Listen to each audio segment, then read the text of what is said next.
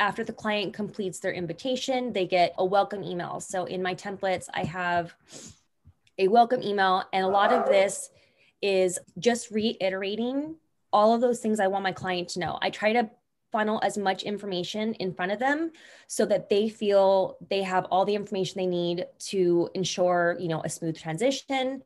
So again, I let them know, here are my office hours. I talk a little bit more about TaxDome, kind of explain to them why TaxDome is what I'm using, because it is confidential. We can email through there, we can use messages. We want to use TaxDome as the platform because it is secure. I let them know that here are the next steps that we have to take. So I let them know, take a moment to get familiar with TaxDome. I actually provide them with links to the instructional videos, which I have down here.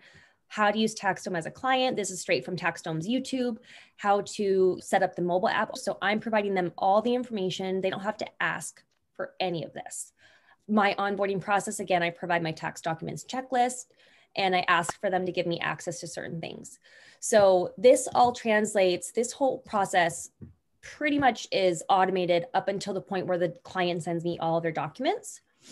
And when we get here, now we have an organizer is applied to the file and sent to the client.